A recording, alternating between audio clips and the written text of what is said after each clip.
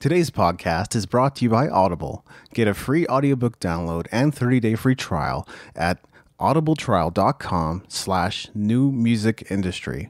Over 180,000 titles to choose from for your iPhone, Android, Kindle, or MP3 player.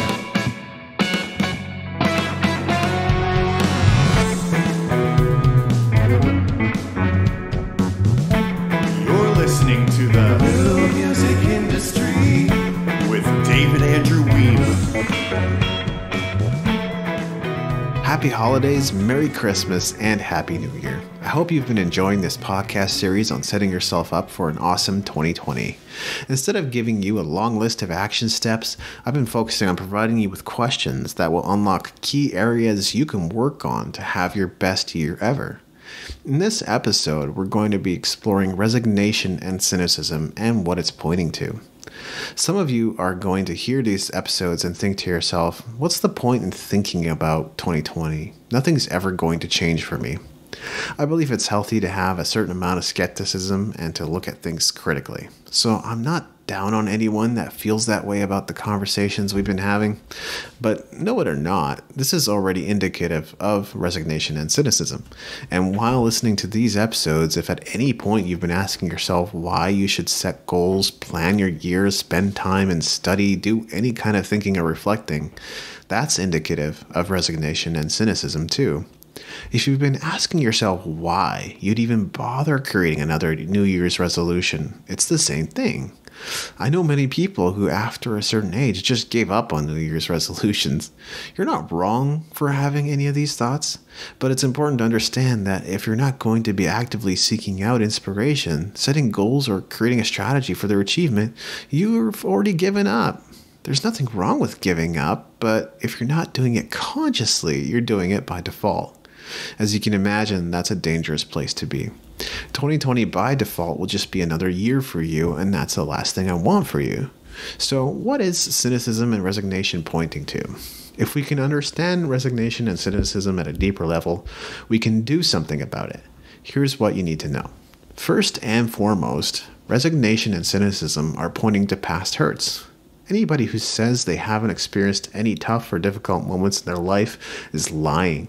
There certainly isn't any way to define the degree of difficulty anyone experienced. But one thing we know for sure is that these challenges, for better and for worse, have contributed to who you are and how you're showing up in the world daily. The more aware you are of the events that have impacted your attitude towards life, the better equipped you will be to step outside your default way of being and create yourself as you want to be. Second, resignation and cynicism are pointing to an area where you're given up in life. This may be obvious from things I've already said, but it's an important point nonetheless. I'm not saying you're not still in the fight, because you may very well be. But if there's any part of your work that's showing up as pointless, meaningless, or worthless, it's likely because you're giving up in that area. Maybe you're tired of reaching out to venues to book gigs. Maybe you're frustrated with creating industry connections.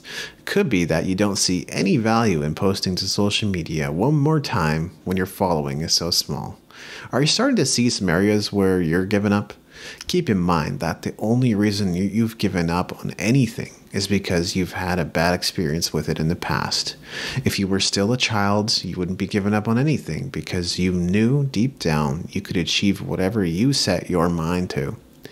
You can't be resigned and cynical about anything you don't have experience with.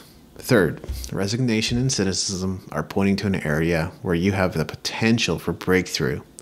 This is the part that a lot of people miss and don't understand. We all have pain points in our lives, but human nature is to run towards pleasure or comfort and run away from pain. So even when something unwanted persists in our lives, our best solution much of the time is avoidance. The truth is that pain is pointing to an area where you can have a breakthrough. There are likely areas of your life where everything is going great. This suggests that while incremental improvement may be possible in this area, there are no breakthroughs to be had right now. Breakthrough is going to come from addressing your pain. Your pain might seem separate from your passion, but it's not, because any area of life that's gnawing at you steals from your resources you could be dedicating to areas of your life that are important to you. Said another way, resignation and cynicism is pointing to an area of your life where massive improvement is possible, but it all depends on your willingness to address that area of your life. Pain is just letting you know what you need to deal with. When you deal with it, you're going to achieve more freedom in your life. If you don't deal with it, then you can expect to live with it. You can expect it to show up at the least opportune moments. It will dictate your attitude towards life as well as the behavior that stems from it. This is the insanity many of us are living in. Are you ready for something new?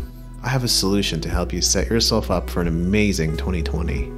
It's called Start Your Year the Right Way, and it's a training resource in addition to being a workbook. It's made up of 3 key parts. 1. Inspiration. 2. Goal setting. 3. Strategy.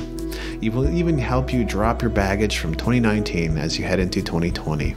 You don't want to carry last year into next year. That's a recipe for failure.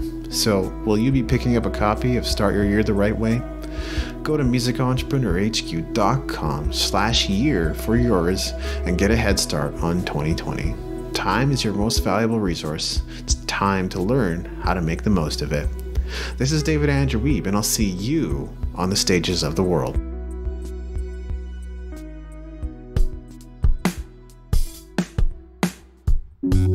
Thank you for listening. Music in this episode was brought to you by Brian Young. Wherever you're listening to this right now, please consider leaving a 5-star review and comment to help us get the word out about the podcast.